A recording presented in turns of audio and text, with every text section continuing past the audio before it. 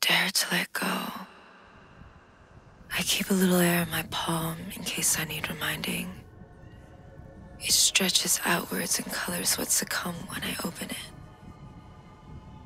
My private heresies, my hidden unreasons. The things I don't know yet that peek out the corners of my eye. I like them alive, towing me along when I dare to let go. I know this surely. Letting go is a slow and constant rhythm of unclenching fist, mouth, eye.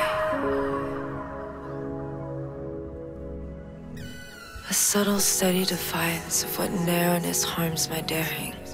A subtle, steady dance. Soft self-coax. It'll only take a moment to make room, and from one room, another.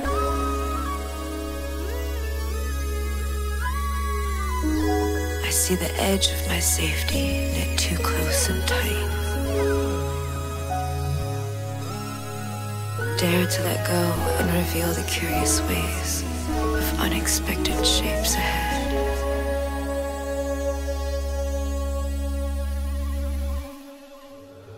I dare you.